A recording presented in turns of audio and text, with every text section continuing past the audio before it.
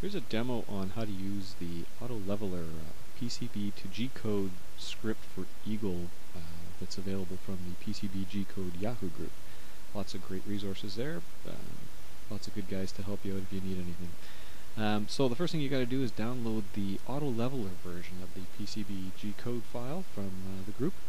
Once you do that, you open up the zip file and make sure you copy all the files that are in the alpha folder to your user ULP folder in your Eagle directory. Mine's located in my documents under Eagle.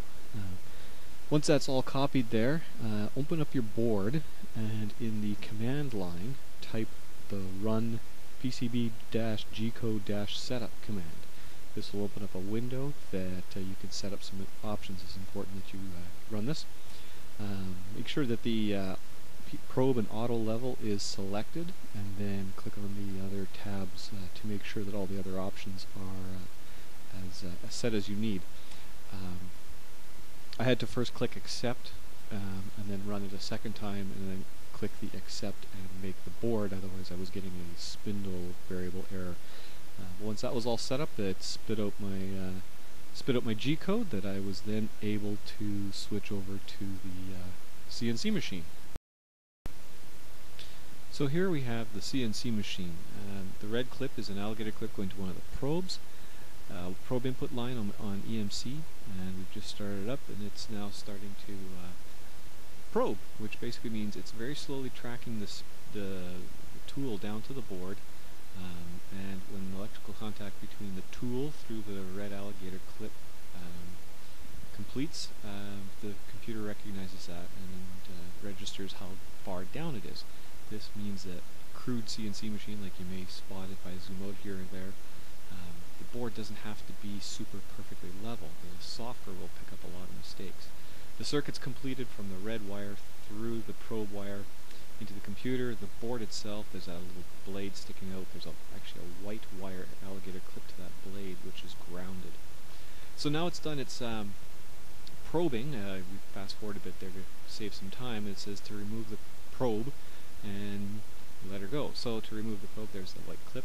We just simply remove the clip off the tool, and then reach around behind, fire up the tool, and we go back into EMC. And pardon my macro focus, it's a little blurry, but we unpause the job because it's kindly waited for us, and we're off to the races. Now my Z-axis is painfully slow, so we're screaming in at a whopping couple inches a minute here.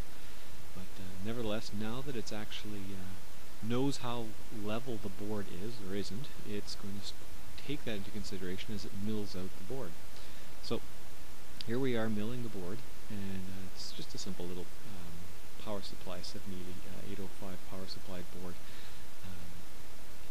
and it's ripping the traces around, and you can't really tell what's going on at this point because it's so small. But if we look up at my Z-axis at the gear there, see how it drifts slowly back and forth like that? Oh, we're just repositioning, but watch it again. It kind of creeps back and forth. This is the magic of the Autoleveller now engaged. As it's tracing around the circuit, it's constantly adjusting the Z depth based on the data it received from probing, so that when we look at how it's doing, the traces now are even and consistent, whereas before with homemade crude machines like what you're witnessing here, getting the tool to be exactly square to the board and having every trace the perfect width was challenging at best. The software is magically fixing up a lot of construction mistakes and opening up this hobby to a lot of other people. So the board, I've kind of zipped it forward a bit here. The board's just about done being milled. This is sort of the final product. Not pretty. I've got lots of run out and other slop that I need to take care of, but at least now the width of my traces are very consistent all across the circuit board, and this makes for much better building. So thanks for watching, and happy prototyping.